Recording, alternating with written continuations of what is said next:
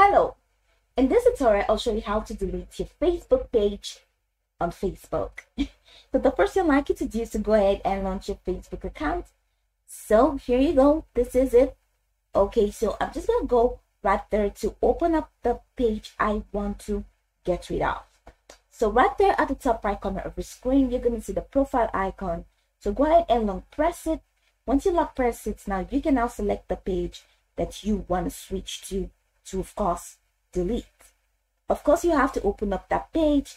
And once you open up the page, you of course be able to delete it. So right here, just at the top right corner, you're going to see the three horizontal lines. Click on the three horizontal lines, scroll all the way down. You're going to see settings and privacy. Click on settings and privacy. You're going to see this drop down menu that says settings, device request, mobile sensor, dark mode, code generator. Go ahead and click on settings. And once you click on settings, this window is going to pop. Go ahead and click on page settings. And once you click on page settings, right here in the search settings communication bar at the top of your screen, go ahead and type delete, because most often they change the settings all the time. So go ahead and click on that.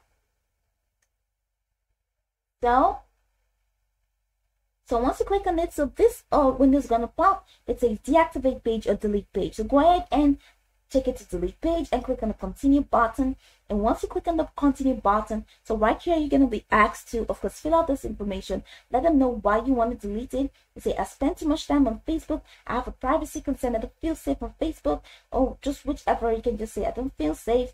And of course once you do that, go ahead and click on continue.